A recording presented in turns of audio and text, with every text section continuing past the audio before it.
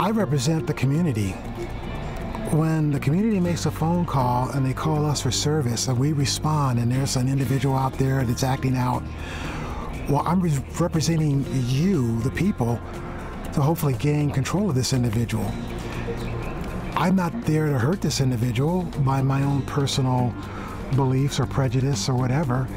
I'm there to do the job of you, the people that called me to respond to this situation. You know, you're going to have to prove your salt out here because this is a dangerous profession, but you're like a fish out of water. You know, what you learned in the academy, that's one thing, but okay, you're in the hot water now. This is for real. There's no do-overs.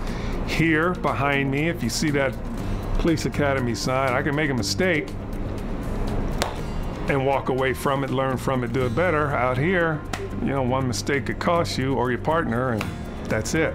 Yeah, I didn't want to be a first responder. I mean, I love helping people, don't get me wrong, but enough times you realize that you really can't help every situation. I've had many friends who have asked me, hey, what happened with this incident, or what happened with this incident? And then I've had to educate them. Well, here's what you don't know. Here's what you didn't see on the news. Here's what really happened. And you know, they thank me, oh, thank you. It looks really bad on the news. I said, well, I know, because the news wants to sell stories. And police work isn't always pretty. It's not, you know, people don't listen to the police all the time. They want to fight with the police. If you're serving and protecting, then sometimes you have to use force. And if you use force and somebody, you know, counters that with the same or greater amount of force, then it's gonna get messy. It's gonna get, you know, not pretty. Everyone I know feels justified in their beliefs, opinions, even their bad behavior. We never see our own mistakes. We have all intersected with people in our lives, and we thought, what a jerk.